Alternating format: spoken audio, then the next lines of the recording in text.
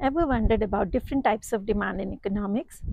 Today we are going to discuss 5 types of demand in just 1 minute. First is autonomous demand. Think of goods which are not influenced by an economy, like basic necessities. Second is complementary goods. Some goods are better together. For example, peanut butter and jelly.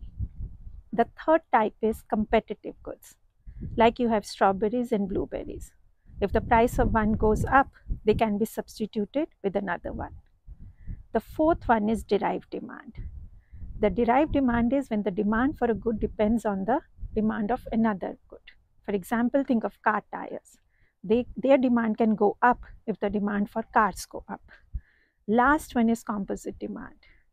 Goods which have multiple uses. For example, milk, which can be used to make ghee, butter, yogurt,